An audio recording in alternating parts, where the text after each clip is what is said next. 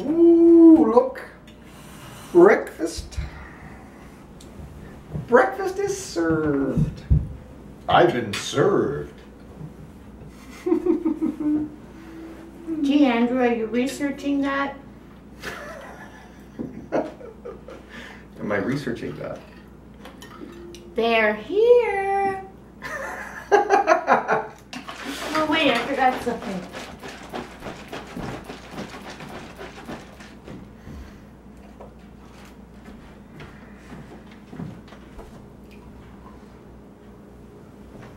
It's for you. For me. Because I just love you so much. So tell me about your participation in SIFT. Let's see. Oh, I was those are good. 40 years old. These are good. Tom Schubert was the leader of the whole thing. But I don't think he was teaching anything. There were classes for screenwriters, for actors, for directors, producers. I think that was it. And every night there was some kind of activity. And there were movies shown at the, used to be the Museum of Nature, or was it Man? We call it Man, and then that wasn't politically correct. Yeah. One on Mecca. These are excellent potatoes. Very good. These are purple sweet potatoes. Do not appear to be purple inside.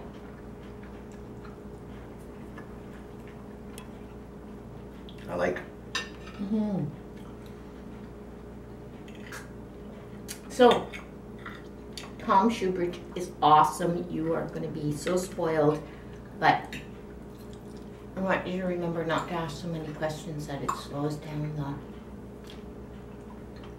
Are you one of those people? No, I duct tape my mouth when I go to these things. Excellent. Maybe you could just put this in it. Wait. Like a soother.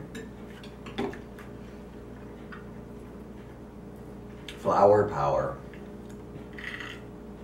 So what kinds of people, what caricatures, how do you say it? What characters?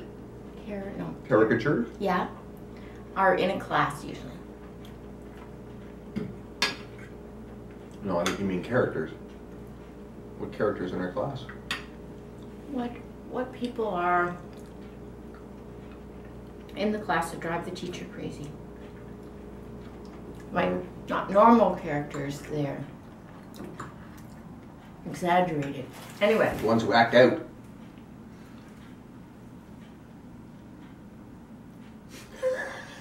Well, there's the guy who knows more than the teacher.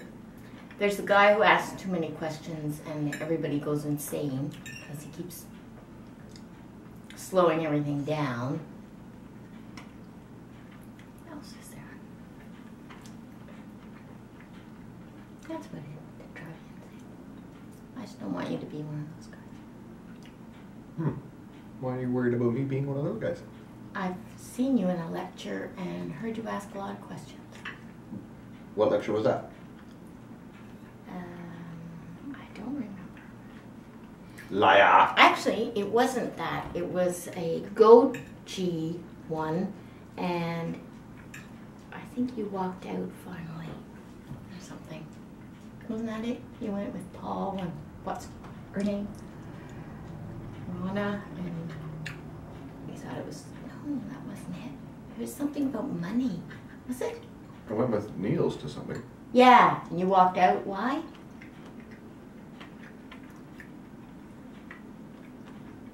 You were there. No.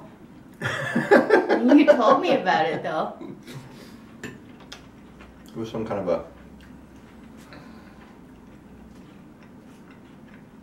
new business, multi-level business opportunity that pyramid scheme. You know how they have a spiel? They want to do their thing. To sell it to you. They have their pitch thing. Anyway, he was saying things that begged responses, and because of my what do you call it?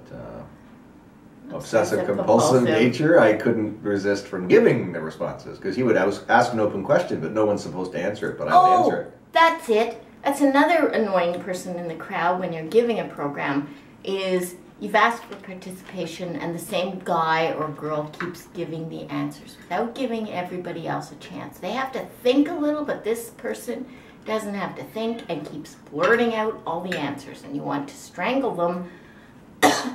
Another thing that drives you crazy, you've asked someone to read something and the same person volunteers to read all the time because he thinks he's the best reader and nobody else should be reading. Or how about nobody else offers to volunteer to talk or read or whatever? How about that? Sometimes the facilitator has to solicit those people. Otherwise, it's just a class between this one guy and the facilitator. You snooze, you lose, baby. That's not how I want it to go for the other people in the class. You worry me. Am I out of the shot now? Maybe you're half out of the shot. Maybe it's cut you in half. Symbolically. And that's probably enough, right? Want me to turn that off? Does that conclude our daily video blog? That concludes the stupid weekend my husband has planned because he's running Sparta, but he's also volunteering for anything that comes along.